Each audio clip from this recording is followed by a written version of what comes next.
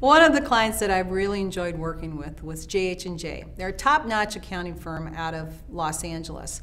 And one of the stakeholders from there, Leon, could not be a better supporter of what we were trying to do in his organization.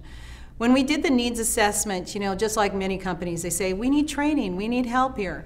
But it was through understanding what's going on in the business and realizing that they had an image issue that they were working through, their own personnel images. And we decided that what would probably be the big focus for us would be looking at business etiquette. Through that program, we taught their people about what their image means as they project it out into the workforce, how they project it out into their personal lives, and helping that be their guiding force in making decisions about other things they do.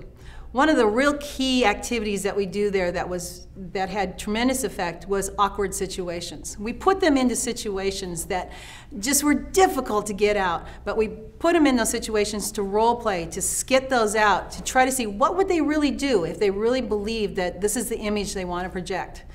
I can't begin to tell you how wonderful the results were from that. We had all the people involved in the training, and a really wonderful thing that J&J did was they brought in their interns, kids that were just coming right out of college, weren't even going to start work till well into the fall, and they brought them in early so they could participate in the class.